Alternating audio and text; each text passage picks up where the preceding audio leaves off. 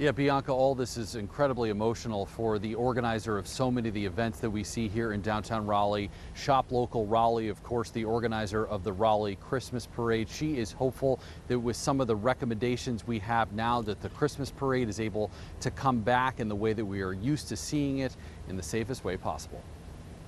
We can always make things better, and that's not just here locally, but that's all over. We stood on Fayetteville Street with Jennifer Martin tonight. The more that we can work with people, the more that we can prevent things happening in the future. She's the executive director of Shop Local Raleigh, the organizer of the Christmas parade we all know and love, one that changed dramatically after the tragic death of Haley Brooks in 2022.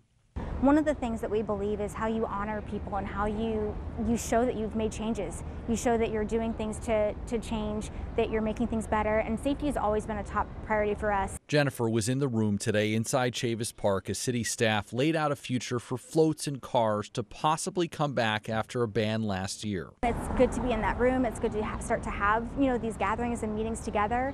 I'm hopeful that going forward there'll be more meetings throughout the year. They are just recommendations at this point, but one includes having parade organizers provide proof of a recent safety check by a qualified mechanic. That check has to be done 30 days prior to the event.